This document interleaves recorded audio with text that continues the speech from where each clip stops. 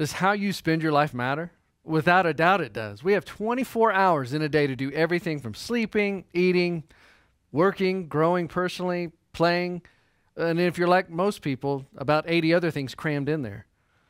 Well, recently I was reading Psalm 90, which is a song or prayer of Moses, and listen to his perspective on God's immutability, that is, his unchanging nature throughout time as witnessed in Moses' life. Here's what it says. Lord, you have been our dwelling place throughout all generations. Before the mountains were born, or you brought forth the whole world from everlasting to everlasting, you are God. You turn people back to dust, saying, return to dust, you mortals. Now, think about this next verse as I read it. Verse 4 says, 1,000 years in your sight are like a day that has just gone by, or like a watch in the night. I mean, obviously, God is amazingly different than any box or construct we can restrict him to. Well, then he continues in verse 5.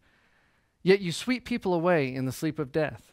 They are like the new grass of the morning. In the morning it springs up new, but by evening it is dry and withered. We are consumed by your anger and terrified by your indignation. You have set our iniquities before you, our secret sins in light of your presence. All our days pass away under your wrath.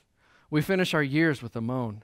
Our days may come to 70 years or 80 if our strength endures. Yet the best of them are but trouble and sorrow, for they quickly pass and we fly away.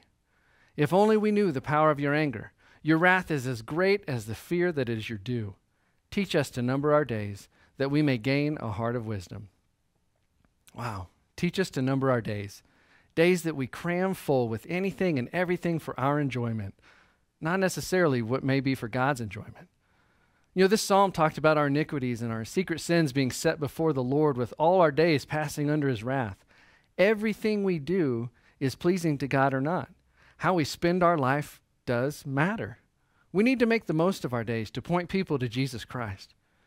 Ephesians chapter 5, verses 15 through 17 says, be very careful then how you live, not as unwise, but as wise, making the most of every opportunity because the days are evil.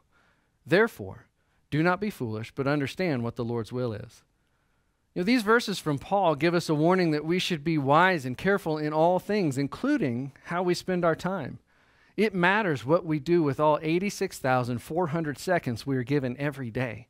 We can use them for pursuing the godly, moral, and spiritual way of living described by Paul in the beginning of that chapter, or we can spend them by pursuing evil, moral, and spiritual darkness. Our goal is to imitate God and his perfect love.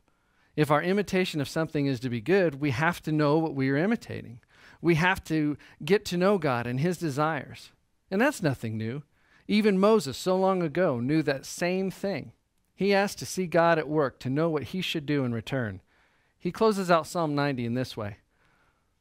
In verse 16 it says, may your deeds be shown to your servants, your splendor to your children. May the favor of the Lord our God rest on us. Establish the work of our hands for us. Yes, establish the work of our hands. Spend time every day asking God to show you how he is at work in your life and the lives of those around you. It is then that we can see how he will establish the work of our hands to accomplish his will, drawing others to him through you and through me. What a great way to make sure that what you do in life matters and has eternal significance.